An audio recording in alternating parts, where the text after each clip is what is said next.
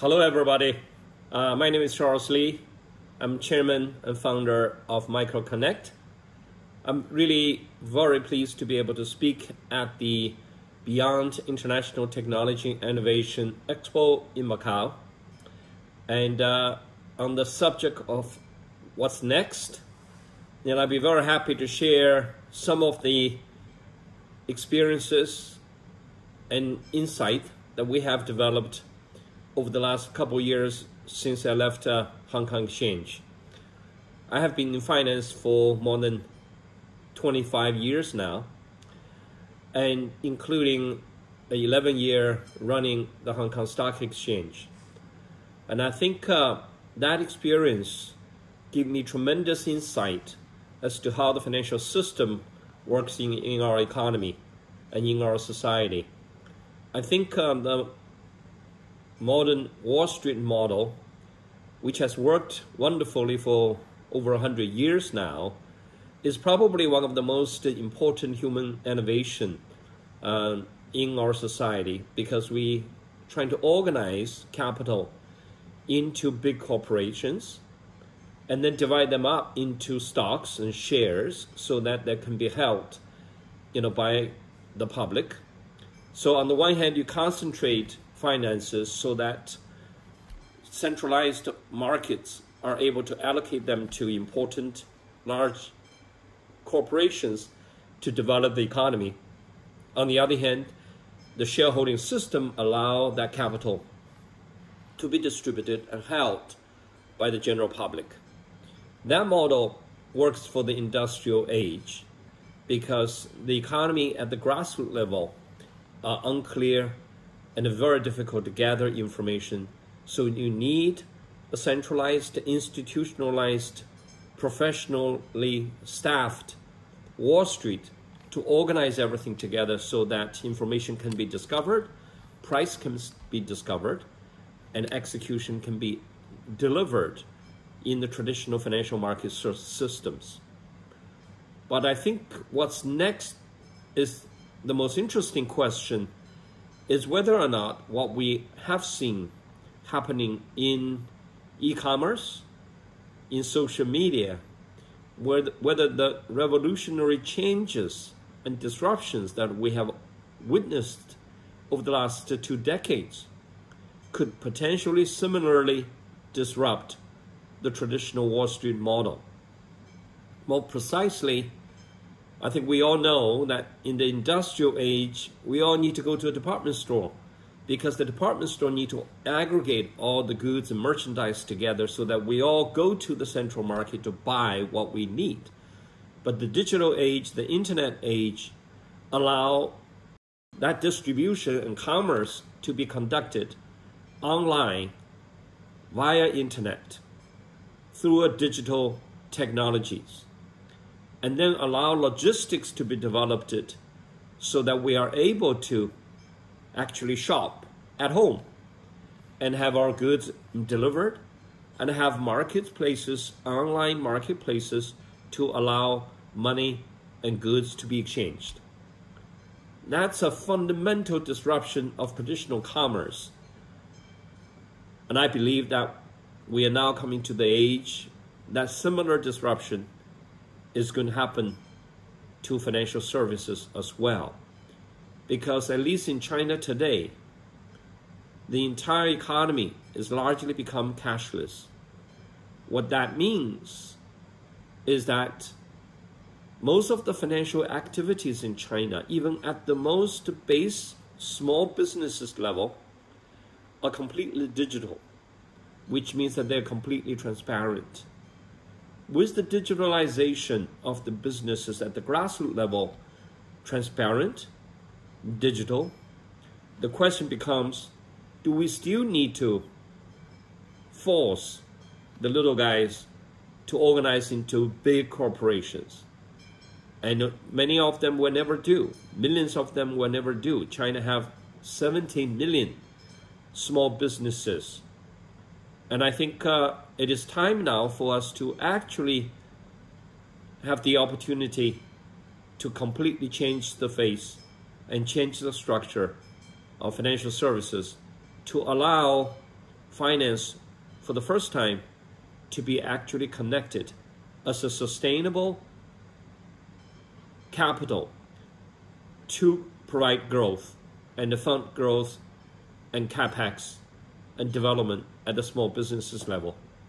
And more importantly, that allows the global investment community to be able to finally access to probably the longest sustained growth opportunity and quality returns from a blue ocean of small businesses that have not yet currently been available because of the concentrated nature of our financial services. So at Macro Connect, we try to innovate a complete new way of delivering financial services.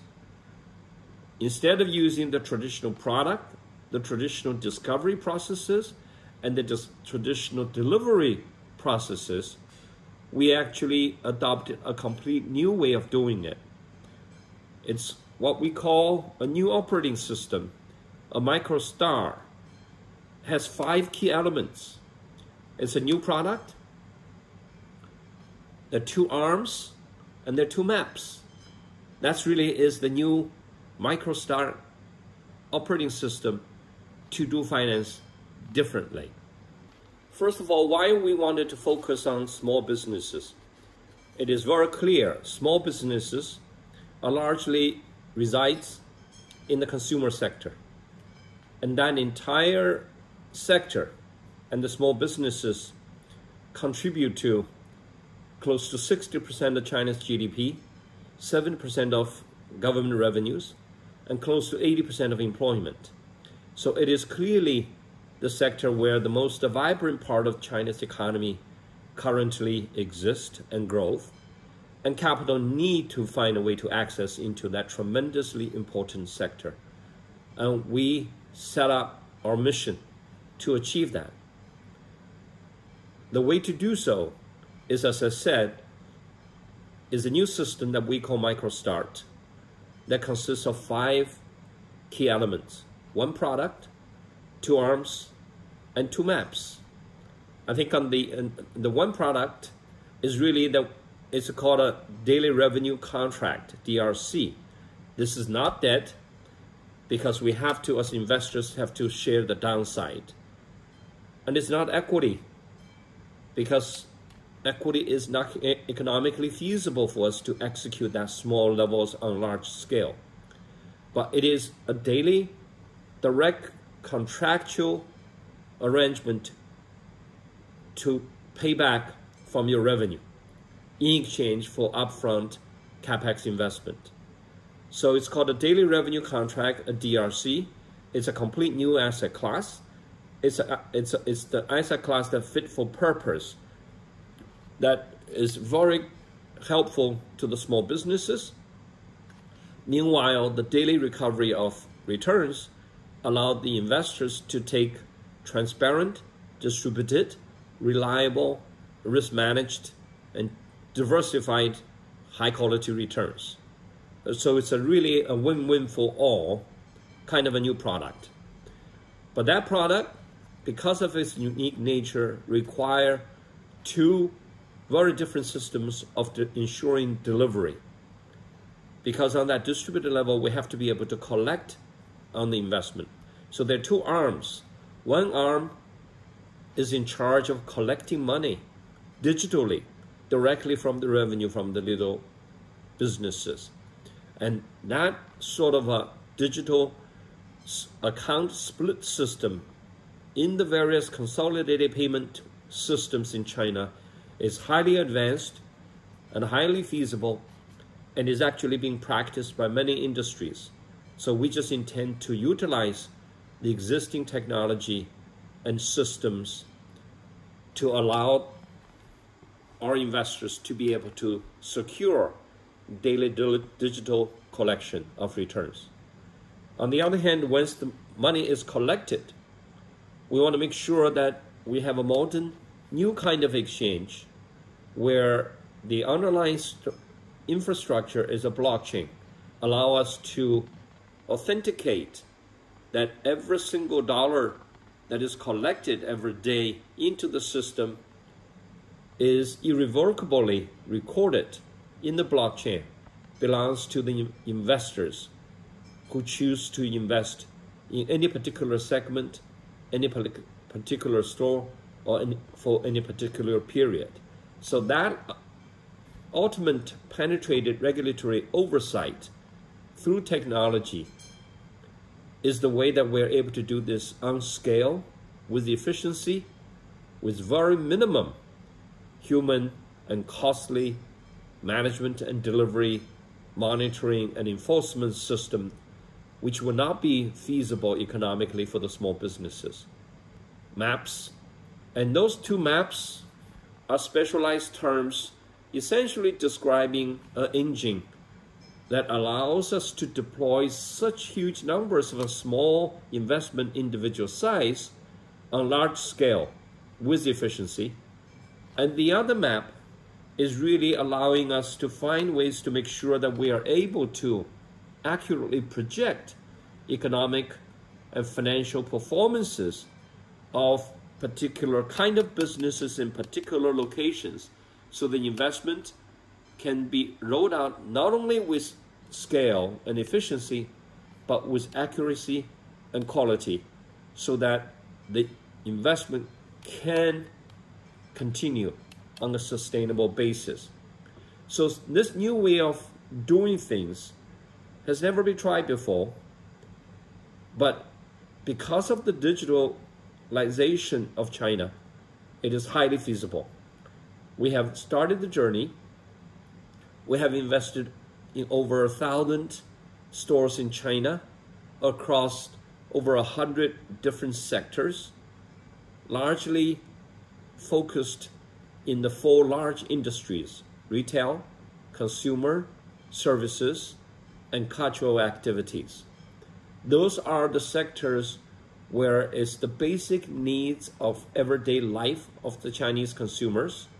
So despite all the challenges and despite all the perceptions that small businesses in China are risky individually and may not necessarily be investable, as a whole, if we are able to build a portfolio large enough, diversified enough, distributed enough, then we will truly be able to find a new way of investing, a new paradigm of financial services that is transparent, distributed, diversified, sustainable.